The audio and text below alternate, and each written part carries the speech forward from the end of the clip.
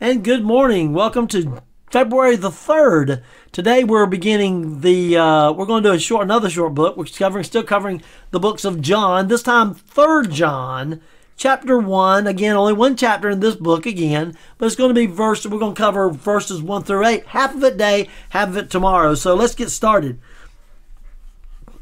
The elder unto the beloved Gaius, whom I love in the truth. Beloved, I wish above all things that thou mayest prosper and be in health, even as thy soul prospereth. For I rejoiced greatly when the brethren came and testified of the truth that is in thee, even as thou walkest in the truth. I have no greater joy than to hear that my children walk in truth. Beloved, thou doest faithfully whatsoever thou doest to the brethren and to strangers, which have bore witness of thy charity before the church, whom if thou bring forth on their journey after a godly sort, thou shalt do well, because that for his name's sake they went forth, taking nothing of the Gentiles. We therefore ought to receive such that we might be fellow helpers in the truth. So here in 3rd John, we're going to see three people. We're going to see Gaius, we're going to see Diotrephes, and then we're going to see the other one is, I'm sorry, the other one is, I had his name right here. You know, it's one of those things that slips off your tongue. The other one is, see, Diotrephes, and the other one is,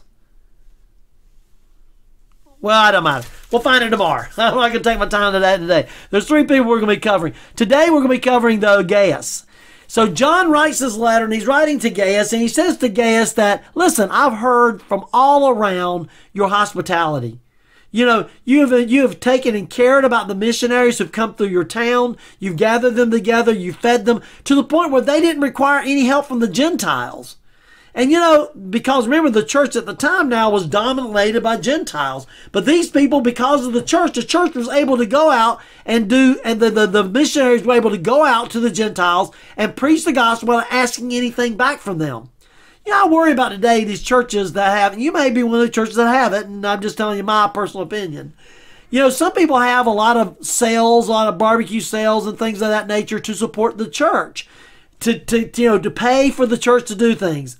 Let me tell you, my view is that God provides the church everything that they need. And if you're out there trying to sell stuff to the lost, they think all you're about is money. Listen, we should be giving away Jesus. That's what we should be doing. Giving away Jesus. Now, should the church pay our bills? Absolutely.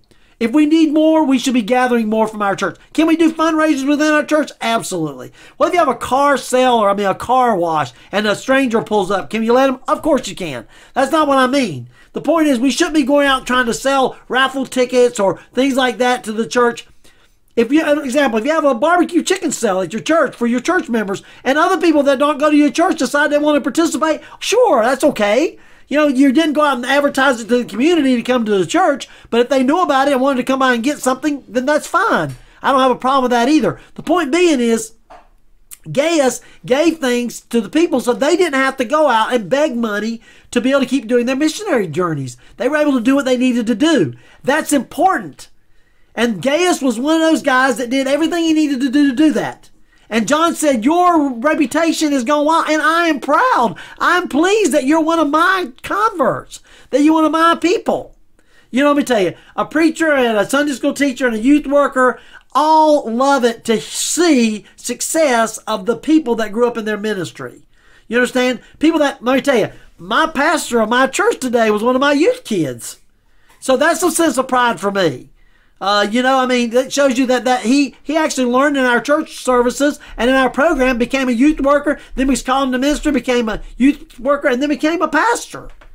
And all that because, you know, he worshiped God. Gaius was one of those people that did what he needed to do. Are you?